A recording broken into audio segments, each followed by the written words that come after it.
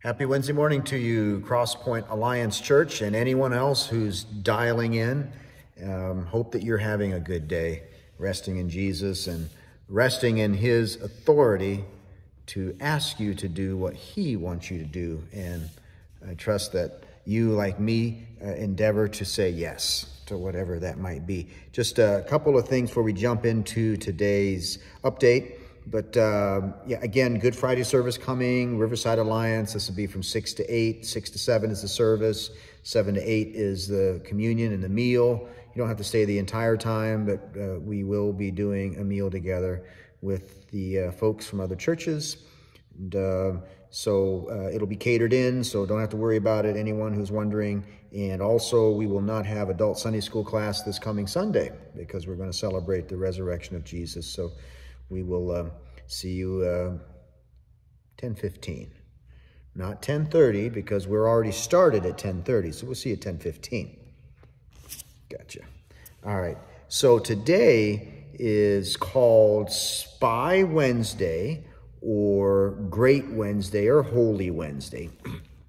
So what happened today a couple of thousand years ago during Holy Week? Well, today is the day that we believe that Judas turned a corner and began to actively seek for a way to betray his master.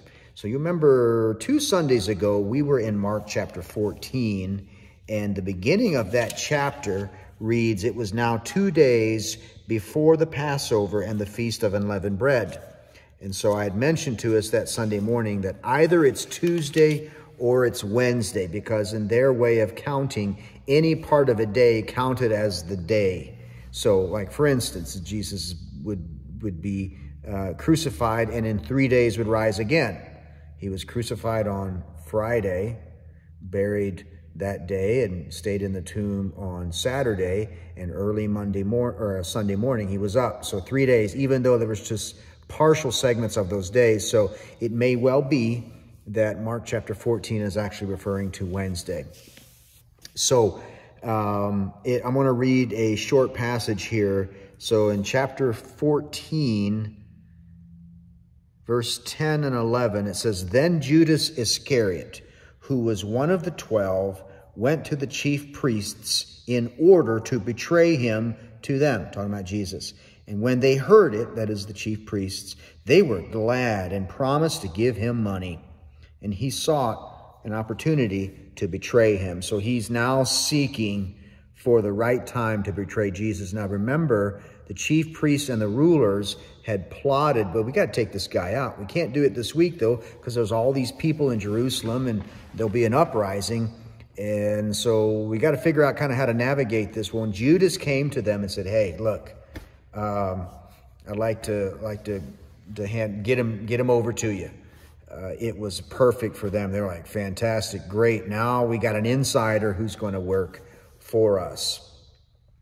So just a couple of things first, and by way of context, before Mark tells the story of Judas turning a corner, remember we looked at the Mary at Bethany, the sister of Martha and Lazarus, who anointed Jesus' feet with a year's worth of wages.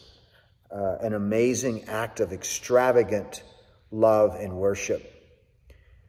So while she did that, a woman, one of the insiders, Judas, criticized her for doing that. John chapter 12 says how Judas was a spokesperson in criticizing Mary. So in Mark's account, right after that, where she dumped a year's worth of wages on anointing Jesus, and Jesus affirmed that, then Judas, the insider, goes to betray him for 30 shekels of silver. It doesn't say that here, but I haven't been able to clearly get a bead on how much 30 shekels of silver was. I've read 3 months, I've read 4 months, I've read $600, so I'm not quite sure. But what I do know is that 30 shekels of silver falls far short of a year's worth of wages. So while she spent a year's worth of wages on anointing her Lord, Judas is securing X amount of money for betraying his Lord. And it's called Spy Wednesday because he takes on the role of a spy. He begins to plot and to scheme against Jesus. So just tomorrow's going to get really interesting on Thursday, which would be the Last Supper. But already things are closing in on Jesus from a human perspective. But we know that the Lord is arranging things. But how sad that Judas, who's been with him for 3 years, is unable to connect in his heart with what Jesus is teaching. And not only is not able to connect in his heart with Jesus, but has actually gone so far on the other end as to actively look out ways to betray him. We could get lost in the weeds trying to figure out, like, why would he do that? Which we do wonder, like, why? How? How could this happen? It did happen, and it can happen. And people do things like Vladimir Putin right now, like, why? But he does. Evil is real. But Judas is doing something that he betrayed the Son of Man, Jesus. And so I don't know that I have too many takeaways for us, but I do want us to think about this one thing, that the walls were closing in on Jesus. He saw it happening. He saw what was coming. He was like a lamb led to the slaughter. And even though the insider was working against him, he didn't strike out at Judas.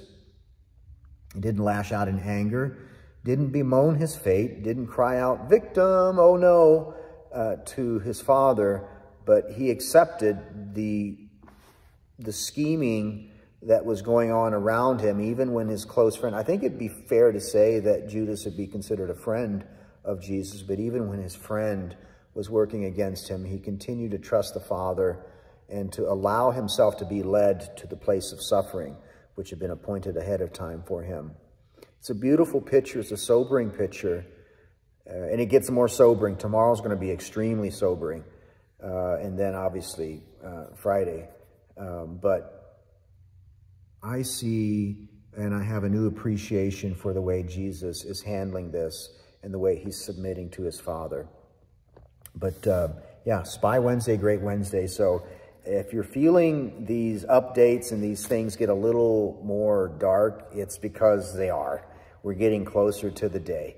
But boy, I tell you what, Sunday is coming. Sunday is coming. So I'm looking forward to that. But let me bless you, Cross Point. We'll connect with you tomorrow, okay?